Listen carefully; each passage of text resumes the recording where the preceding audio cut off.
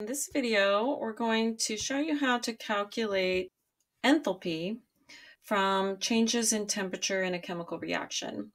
Okay, so let's point out a couple things about the data that we have here. So this is our calorimeter, and we can see that it has a volume of 200 milliliters, and the temperature now is 76.6 degrees. You can also see that over here. We also can see the volume and the size of the flask over here.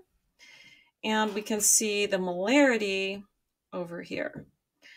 Okay, so this has a lot of data for us to use to do these calculations. Okay, so let's start with our temperature. We're going to calculate delta T.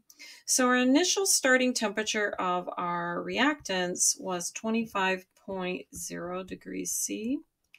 And our new temperature is 76.56 degrees C.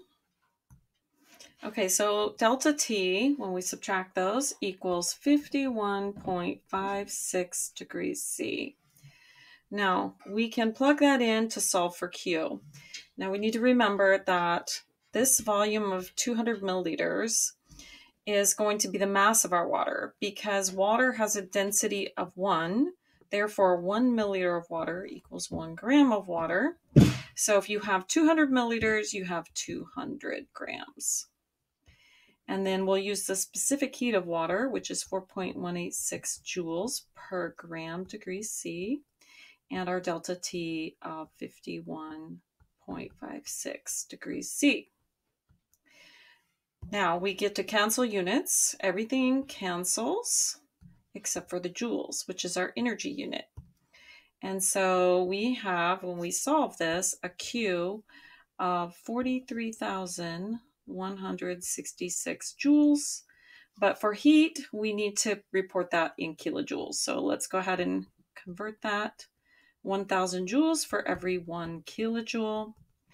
And then joules cancels, and you're left with 43.17 kilojoules. Okay, now we can calculate the number of moles. That's part of our delta H. We need to know how many moles of product we have. All right, so we have the molarity reported over here, and so we can use that to find moles. Remember, molarity, M, is equal to the moles of solute per liter of solution. So if we know we have 200.0 milliliters of this solution, we need to get it in liters, so 1,000 milliliters per 1 liter. And we have a molarity of 0.5. We can plug that in as 0.500 moles per 1 liter. And that will give us our N value, number of moles.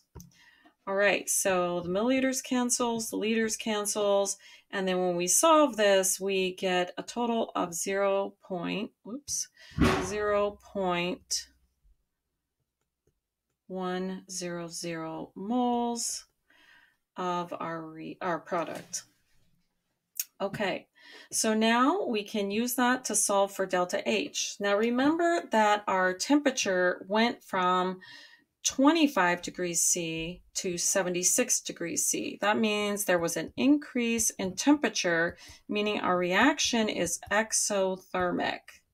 That means our delta H value is going to be negative.